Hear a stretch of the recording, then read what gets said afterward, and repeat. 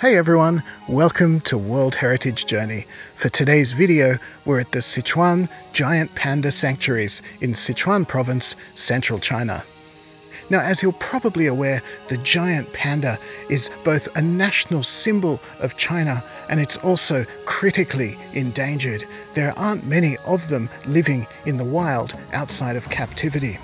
This World Heritage Site covers most of their remaining habitats in the mountains of Sichuan Province in China. Now, we've come here to their habitats, but of course, pandas, because they're so rare, are basically impossible to find in the wild. So, to see some pandas, we've done the next best thing. We've gone to the breeding place. Let's have a look.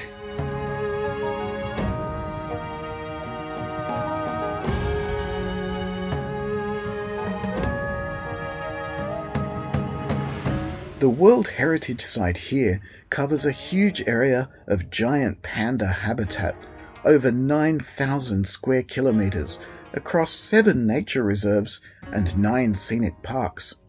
These areas are also home to other endangered species like red panda, snow leopard and clouded leopard, and there's also a huge variety of plants here too. But having visited the pandas' habitats and not seen any pandas, we headed to one of the best locations to see these gentle giants, the research base for panda breeding on the outskirts of Chengdu. This facility was founded in the 1980s to help protect and conserve giant pandas, and to date it's bred nearly 300 pandas. They have a partnership with a reintroduction facility nearby where pandas are released back into the wild in their natural habitat, and numbers are slowly increasing, which is really good news.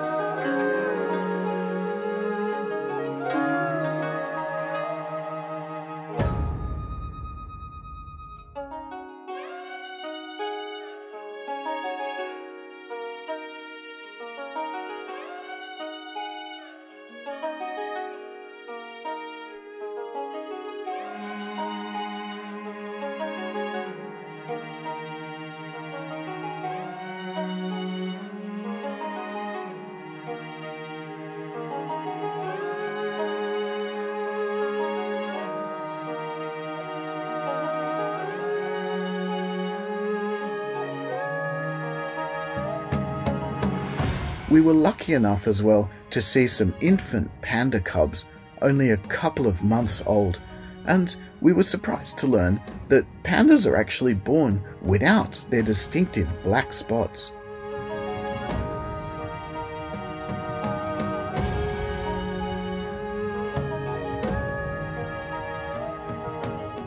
Overall, it was a very enjoyable morning, wandering around the facility and seeing the pandas feeding, playing, climbing, and of course, sleeping.